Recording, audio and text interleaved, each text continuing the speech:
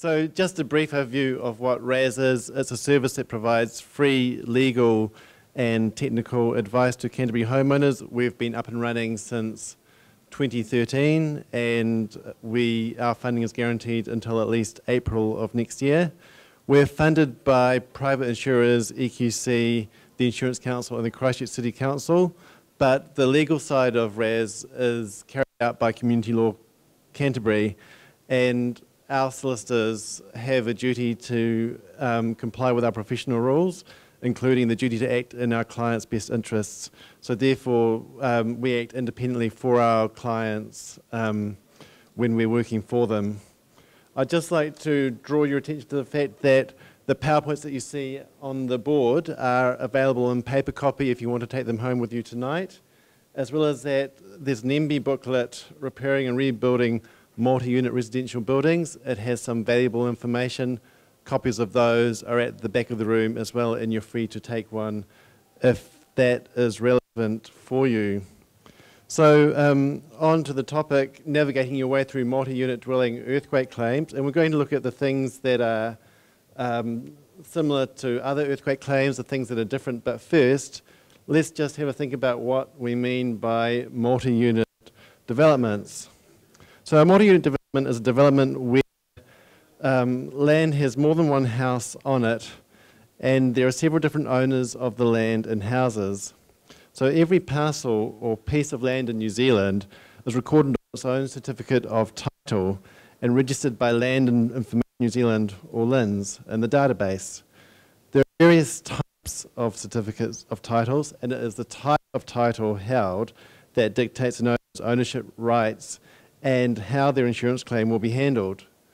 In a multi-unit development, the owners can have differing ideas on how the insurance claim or claims for their houses of land should be settled, but they will have to find common ground in order to reach the settlement of their claim or claims.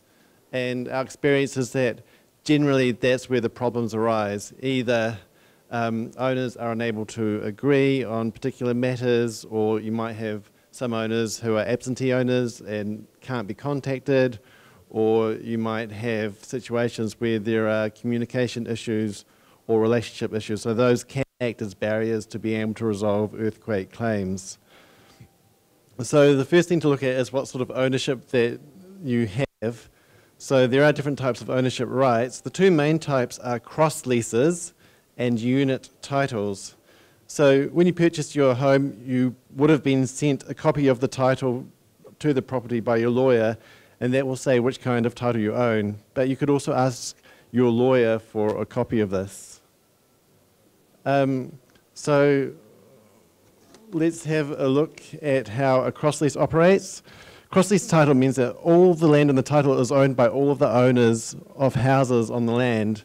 So there are various areas of the land which are then leased by the owners to each other, when this is recorded on the title along with the lease document. So there's normally a peppercorn rent, usually $1 per annum. Most cross-lease flats are not stacked on top of each other, but they're separated from each other by a firewall, but not always. And it's possible for some of the units to be freestanding.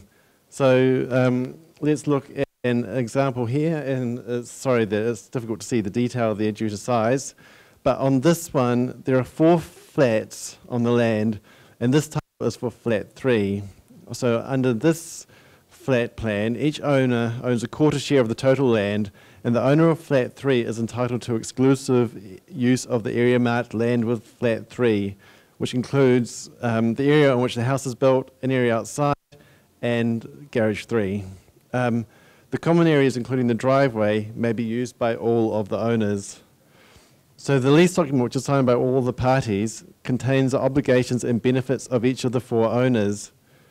Leases usually provide that owners may enjoy exclusive use of the various areas allocated to them, that they will be responsible for maintaining those areas, including paying all of their outgoings. All owners have to insure their house, and they are all jointly responsible for maintenance and repair of the common areas.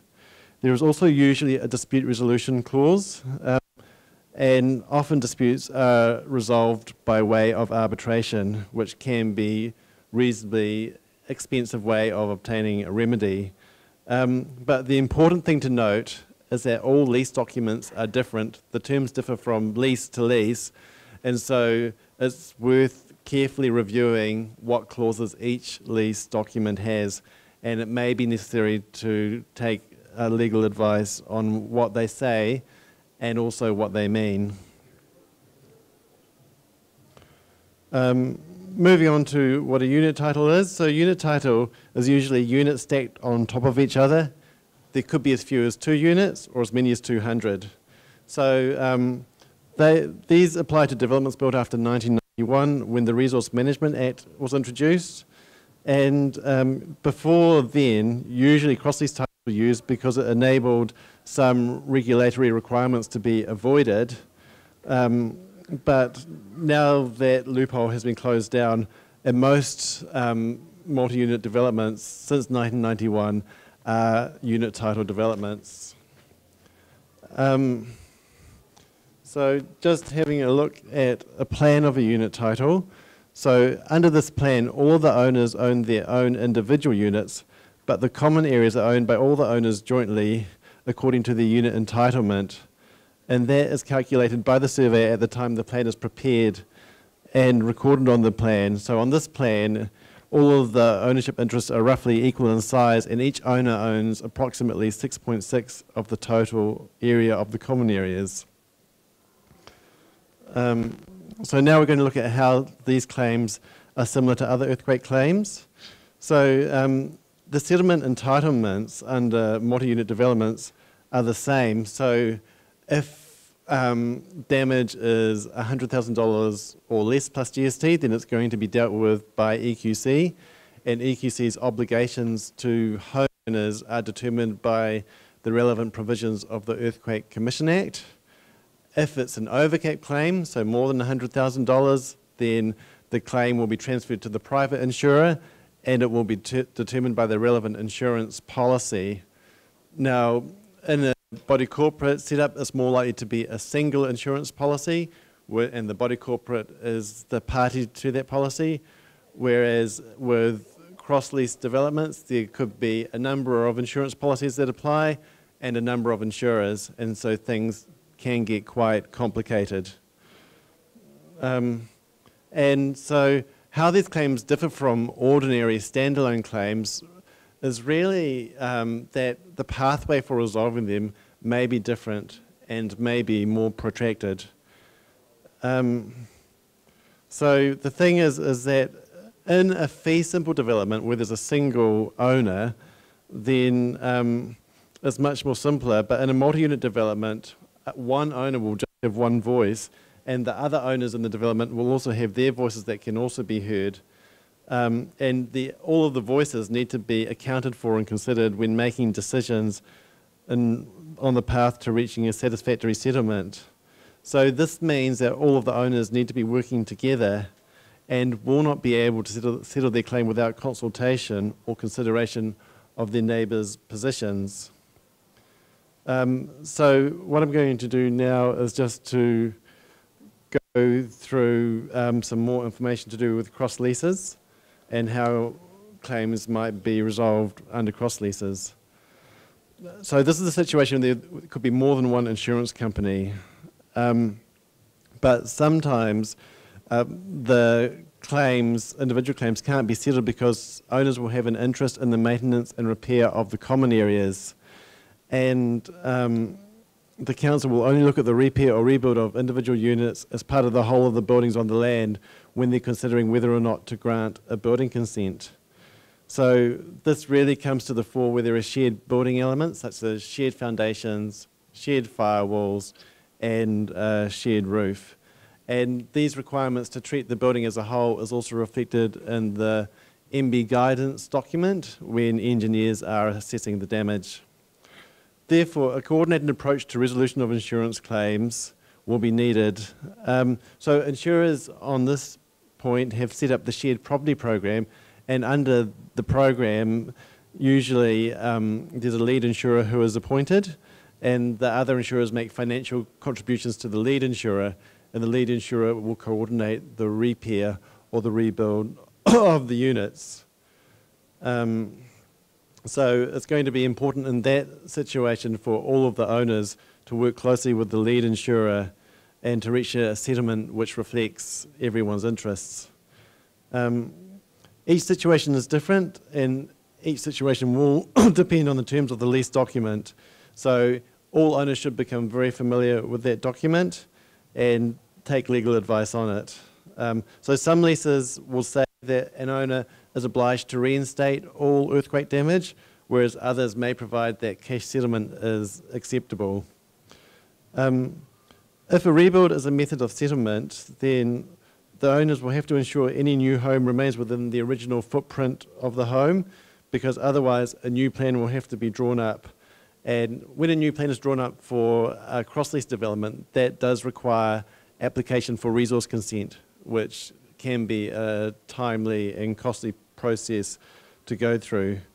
In addition, the consent of any mortgagee or any financially interested party will also be necessary. So while the settlement of the earthquake claim is similar to a fee simple house, the pathway can be significantly more complex. And I'll just hand over to Victoria to speak about how this applies to unit title developments.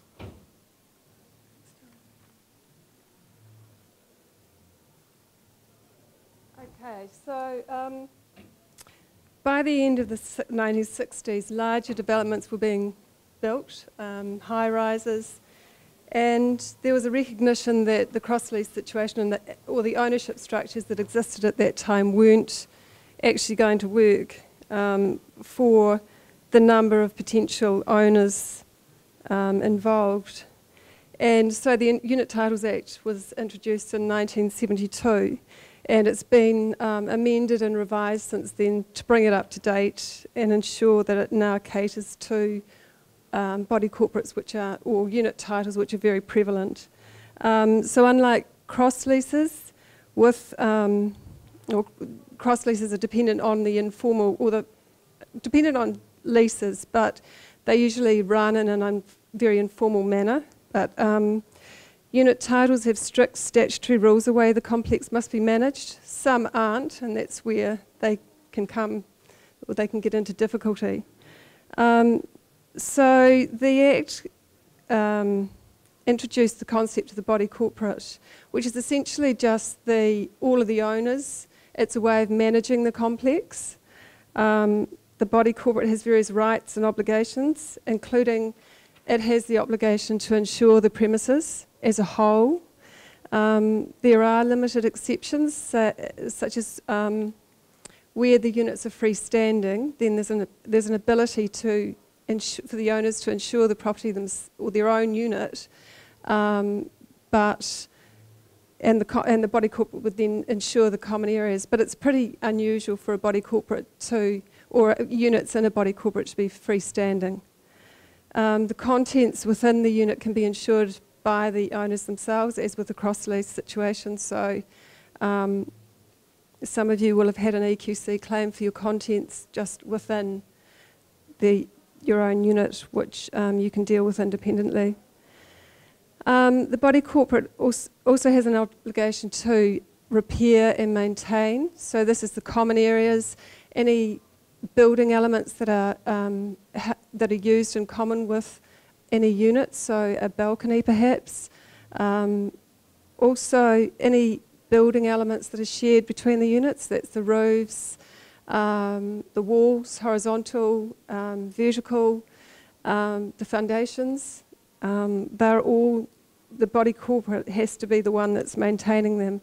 So it means that this, coupled with the fact that the MB guidelines treats the building as a whole, means that it's the body corporate as the insured party who takes on the responsibility of settling the claim. And it's the body corporate to whom the insurance proceeds are paid. Decisions of the body corporate are made by way of resolutions passed by the owners, either at a general meeting or a postal vote. Each owner has one vote, or there may be several owners, but they're treated as one owner for one unit. A poll can be requested at a meeting, in which case each owner's vote is worth their unit entitlement, which in our example that John mentioned was 6.6%, so that would be the value of your vote. The strict procedures under the Act relating to notice periods and time frames for meetings and that sort of thing can make it quite difficult for a claim to be progressed very quickly by a body corporate. And so there is an ability under the Act for the owners to appoint a committee so that simple decisions like obtaining an expert report or arranging an inspection can be bogged down in a mire of compliance issues, which there's enough going on anyway to have to deal with that. So fortunately this can be overcome by the appointment of a committee. The committee can comprise of just a few owners who are delegated powers by the body corporate, and one of those powers could be to deal with the insurance claim. But our advice would be that, well, first our advice is if you're a body corporate and you don't have a committee, then you need to get one, if you're a large body corporate particularly. The advantages are that it can speed up your process because the decisions are made very informally, no notice of meetings required, decisions are made by majority and could be made by email as long as all record of decisions are kept in writing, as well as minutes of any meetings kept. We also don't suggest that the full power to settle the claim is delegated to the committee. There's a couple of reasons for this. First, most owners, I think I should just, yeah.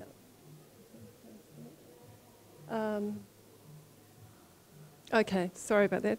So most owners will want to retain some control of their own, of their claim via the, via the body corporate. And also there's a personal obligation or a personal liability on the committee members to make sure they act in the best interest of all the owners, which is quite a large responsibility.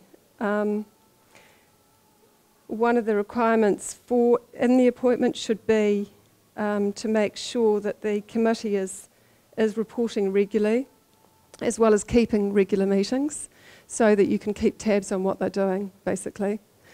Our experience is that 5 is a very workable number. It means a majority decision can be made. And ideally, you would have the most commercially knowledgeable and experienced owners involved on the committee. So I've mentioned before that there is an obligation or a requirement that the body corporate reinstates or repairs the complex. But if an insurer has elected to cash settle, there isn't, or even if it hasn't, but where it's going to reinstate, there is no option there. You just have to, you're going to be reinstated. But if the insurer has decided or has said that they will cash settle with the body corporate, it can decide by special resolution, which is 75% of the votes, not to repair or rebuild. But in exercising a vote of that nature, each owner must have the prior consent of their mortgagee or bank if they have a mortgage. If someone objects to that, so a vote's been passed not to reinstate, there is an ability for an owner to object, and they can follow up this with having their objection heard by the district or the High Court. If it's over $200,000 involved, then it's off to the High Court, so it's pretty much generally in a body corporate situation going to be High Court. And the court has the power to either overturn or confirm that resolution. So if reinstatement has been voted against and there's been no objection, then the owners will need to vote on how the settlement monies are distributed. And there are no rules around this. It's whatever the owners believe is the fairest method. It could, for instance, be they decide to do it by unit entitlement. So in our last example, where There was 6.6% was the value of the owner's entitlement. If you had a complex worth, or the payout was 5 million, number of units involved, say 15 units, that would mean that that owner with a 6.6% interest would get about 330,000. Another way of doing it could be to value the units and take into account any likelihood of further future damage. But whatever method, it's really for the owners to come to the fairest method that they think suits them best, and 75% of them need to agree to it. So that's the situation where you've decided, where you've gone through the process and you're not going to reinstate, but where you are going to reinstate and you've got this cash, again, the owners need to come to a 75% in agreement as to how the cash is going to be, or the insurance funds will be spent. And it's not a power that can be delegated to the committee, although the implementation of the body corporate's decision can be delegated to a committee. Say things like dealing with the project manager, managing the timetable, that sort of thing. There is a further catch-all provision in the Act whereby if any party has an interest in a unit, that could be the body corporate itself, or the bank, or an insurer, or the unit owner, is unhappy with any decision made by the body corporate or a lack of a decision, they can apply to the High Court for the High Court to make the decisions for them, essentially. So the court has power to decide that in fact the property will be reinstated, or it may direct how the insurance proceeds are to be spent. So just in summary, I think the essential point that's probably come out tonight is that where you own a multi-unit, it is imperative that you're working together to reach the best solution for all of you. Thank you.